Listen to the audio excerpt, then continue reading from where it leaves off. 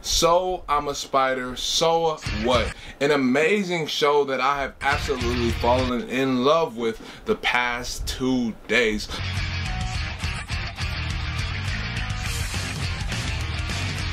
Y'all, I don't know what it is about this spider, but this spider makes this show so entertaining, and honestly, I'm here for every minute that she is on the screen, y'all. She is an amazingly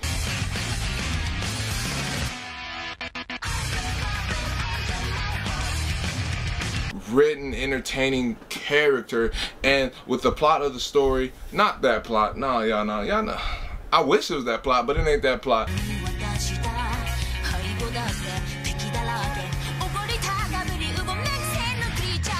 It really keeps me entertaining, keeps me watching, and keeps me wondering what's to come and what's to happen next. Now, when the people are on the screen, like, that's 15 years after her, because everything that the spider does takes place 15 years before we see the hero, Shun, and then his new party mates and stuff like that. So all her stuff takes place 15 years before that. So that leaves you wondering, okay, well, if all this stuff takes place to 15 years before, where is she now? What is she doing? And it's cool because we get to see all the stuff that she was doing up until the point to wherever she is now. And honestly, I am completely confused on what character could be her 15 years now, because the elf, who was one of the people in the classroom who got reincarnated, which was a teacher, said that our spider friend, well, actually, I don't even know what character the spider friend is, honestly, because the character that they were asking about that I thought was the spider girl, the girl who was quiet and always on her book that was sitting there, and then the girl, there is a girl in the show. Y'all, I'm bad with names. I don't know the names. So if you see this show, then you know who I'm talking about. But there is a girl, and I guess she bullied the girl who I thought was the spider, and they were asking about her, and then they were told by the teacher that she was no longer with them, as in therefore foreshadowing that she had been killed within that 15-year time frame. But as we see the spider grow and we see her gain new abilities and level up and reach levels that spiders have never reached before, she unlocks a new skill, a new ability, and that is called immortality. So literally she can get exploded, which we've seen happen. Cause at first I thought she was a damn. I'm hopping all over. I can't do reviews, bro.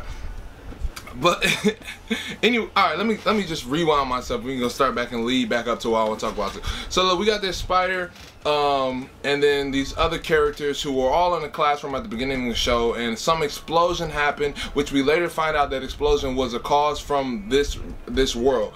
The demon lord and the hero of that world were really strong, and what was it they called it? I think it was like spatial magic or whatever magic it was. It was able to allow them to get out of the dimension they were in order to somewhat attack Administrator D, who we believe is to be the creator of this world. And what that did is they ended up opening up in that classroom, because whoever Administrator D is was in that classroom. So that brings up another question, like what student was Administrator D? Because who we see Administrator D is like this god, or this all-powerful of this universe, like literally can send a cell phone and communicate with anybody inside of this universe. So I'm wondering who that is a big question, and she is honestly the reason why all the classmates have gotten reincarnated into this world, because she feels like that explosion happened because of her, because the hero and the demon possibly could have been coming after her, and she was in that classroom, so it caused them to come there, and their energy was too much to withstand and be held in that world, and it created that explosion which killed all of those students. So she decided to take the souls of everyone and reincarnate them into this new world of hers. So she feels a bit responsible for it, but at the same time she also just wants to watch everyone for her own entertainment and enjoyment, which she has no problem letting us know, because she's told our spider friend that time and time again that she was so entertaining and she loved watching her. Now let's go back. Now the spider was reincarnated obviously as a spider and grew up in this labyrinth, and through this labyrinth she went on adventures, fought monsters, leveled up, gained new skills, and honestly became a spider like no other. What makes her so different from all the other spiders though is because she is reincarnated from a human. So therefore she still has her memories, she still has her thought process, and she's a lot smarter than a lot of the base level monsters, which allows her to get past them when a regular spider possibly could not. And then you also see that these skills allow her to level up and then take on bigger monsters as she fights earth dragons, water dragons, fire dragons, and honestly her entire spider brethren because she has the ability to disobey the mother's order, which we find out later when she gets that after all her level ups and perks. But this character is an amazing character to watch, and honestly, you never know what to expect. And so everything that she does takes place 15 years before the present. And so it leaves me wondering on who she becomes 15 years later. Because at first I thought that she was going to become the Demon Lord, okay? I thought, okay, for sure, 15 years, oh, that's enough time to become the Demon Lord. The way she's progressing, the power she's getting, for sure, she can become the Demon Lord, okay? But then I was like, no, she is a spider. But then we learned that the spiders have a human form, or a sort of human form, called an arachne. Which I'm like, okay, well, maybe she leveled up and became an arachnite and then, you know, somehow became the Demon Lord. But no, that's not true. Because it don't happen, because arachne has like half body, half human. So I'm like, all right, there's another way. And then so I'm like, so Faye, who's another character that is in the present time that we see, she starts off as like a dragon who is accompanying Shun. And if you guys know who I'm talking about, you know who I'm talking about. If you don't know who I'm talking about, you gotta go watch the show. It's a great show, and it's a terrible review. But you're watching it because I'm entertaining somehow. I don't know how this happens, but listen.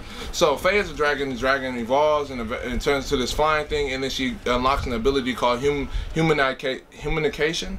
Yeah, humanication. So she's able to turn into a human form. So I was like, okay, well maybe our spider friend leveled up enough and she's able to turn into a human form. But no, that's not it. Because the Demon Lord that I thought she would become is the same Demon Lord that just pulled up on her on episode 16. Now, there is something special about this spider, because although this spider is just a spider, you feel me, one of the weakest monsters in the labyrinth, you know what I'm saying? At that level, but her mind allows her to surpass the limits of a spider. And so everyone is kind of on her head a little bit, like, because she's doing stuff that she shouldn't be able to do. You know what I'm saying? So at first, this dragon, I want to say he's the Dragon Lord, because he popped up when a dragon got killed in the labyrinth. But the Administrator D kind of like told him, hey, chill out, because they listen to Administrator D, whoever she is. And then so after that, she out fishing on the lake. And then the Demon Lord pull up and just explode her body apart. Now she's fine because she has immortality, which allows her to like live, regenerate, all that stuff. She just gained the ability. And so that also popped up another question for me, is maybe the elf girl didn't know about her, or maybe she's talking about a different student that isn't her, because she said that the student they were talking about is dead. So it can't be her. So this whole time I'm watching this show, I'm really trying to figure out who this student is, because you find out who our present cast students are. Like, they already know who they are. They say the names, they show flashbacks showing who they were, and shows flashback of the other students, and introduce you to possible students that could be the spider. And honestly, I don't know. I think it's the quiet girl with the book. I believe that was her. I believe she is the spider, but then again, I believe they were asking about her and then she said she was dead. So either something happened in this 15 years to make her think that she's dead, or maybe she's alive. Like, so I'm not 100% sure, but I do notice the Demon Lord uses like webs in order to like her powers and stuff. So I don't know if there's a possibility that she fused with the Demon Lord, or maybe her and the Demon Lord are like the same, like kind of like became one or something like that. Or if maybe the girl we see in all white that's walking and that's always around the Demon Lord could have possibly came from the spider, or if she is still out there doing stuff on her own 15 years later and will probably side up with the heroes, or no telling what will happen in the future. You know what I'm saying? This story has a light novel to it, and I'm honestly interested in picking it up. I just want to see how far the season is going to go. I'm not sure if 16 was the last episode, or how many episodes they're about to do it in this season.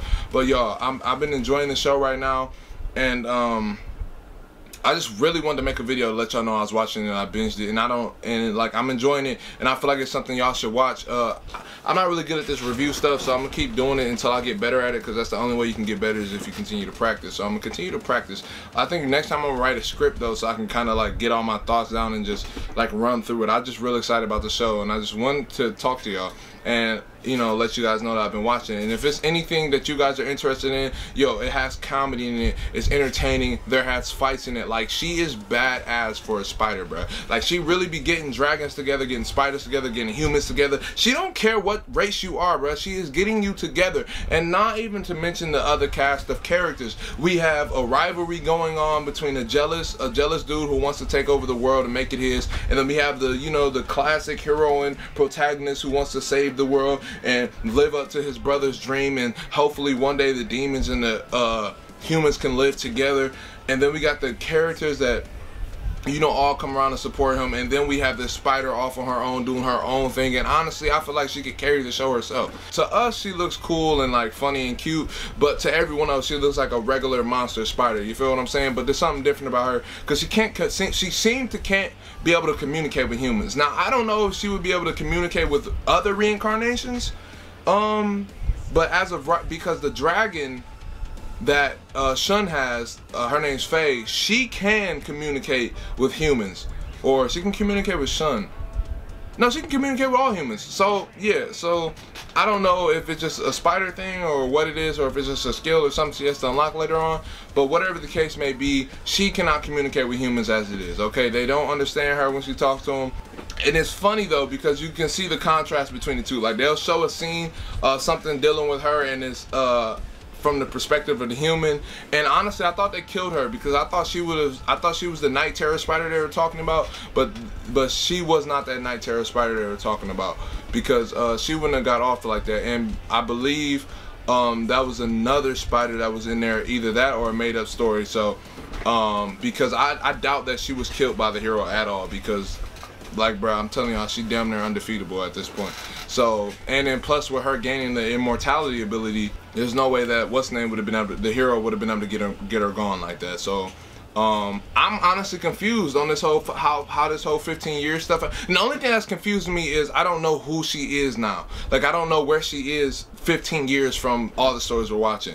So that is the only thing that I've really been trying to figure out. And I'm trying not to read the novels, because I feel like if I read the novels, then it's going to take away my curiosity. It's going to take away the fun that I'm having trying to figure out who she is or where she is. You know what I'm saying? So that's like just a little part that I'm really enjoying, and I love that mystery aspect of it. And then on top of that, I love just watching her go through the adventures that she's going through. And it's an amazing show to watch, y'all. And if it's something that y'all haven't checked out, y'all should check it out. If it is something y'all have watched, let me know your like thoughts and ideas on it. And if you read the novel, just tell me if she's still alive 15 years from now. She has to be, because she has immortality now, but I just need a confirmation from someone that I know has read it, or someone who knows the story. Just say yes, she's still alive. Don't tell me who she is, just say yes, she's still alive, because I still want to figure out who she is.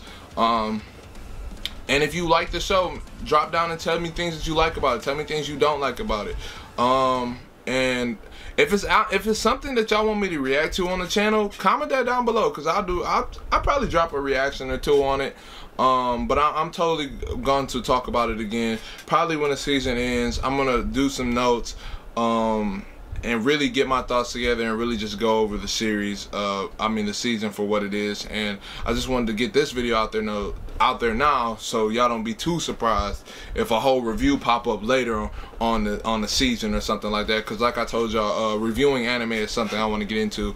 I like the way that it's edited. I like the way that the voiceovers are on top of it, and I love that type of anime content. You know what I'm saying? I've been watching a lot, and it's just something I want to dabble into alongside the reactions, and then some other things, because if you guys haven't noticed, I love to talk, and I love anime, and to talk about anime is just a dream. You know what I'm saying? Every time I do it, I'm happy, I'm excited.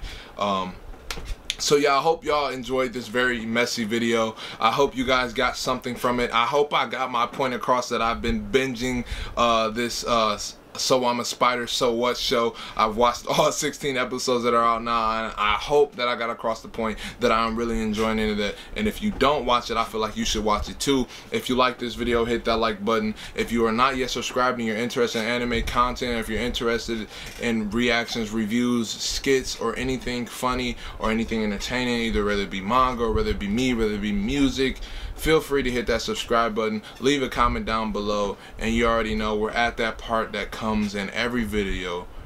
I don't like it. I don't know if y'all like it or not, but that is the inevitable end. And now that leaves y'all with two choices, and those two choices are, you can either watch this video or you can watch this video. But until the next video, it has been your boy OrlandoXDaGreat, and I have got to go. Peace.